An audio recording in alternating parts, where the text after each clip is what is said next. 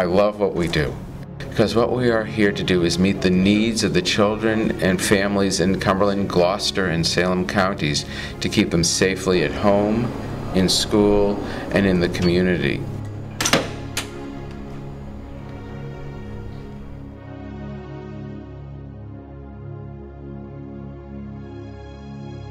Say the family, for example, if a child's been depressed and sad, even suicidal.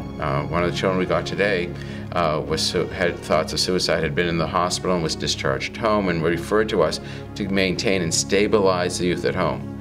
And overall, our goal is to stabilize the child so that they can then use community services in the long run.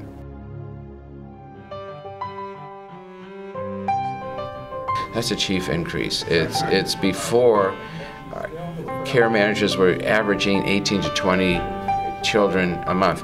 This is going to help us maintain 1 to 14 ratio. So they'll be able to do more intense work, more deep work, and it's really going to be positive for the children and families with that 1 to 14.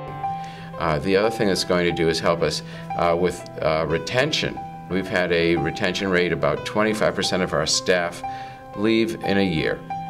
And the work is hard, and I expect people to be able to do this for a number of years, but we really want to do the most we can to retain staff as long as possible. So the rate increase is also going to help us increase salaries to a living wage. And the metaphor I use is much like this table. It's like the hub of the wagon wheel is the family and the child, and we join in. We do it because we really care about the children. We care about what they have, what they need, and we're the spokesmen. So the care manager also is the voice advocating for the child.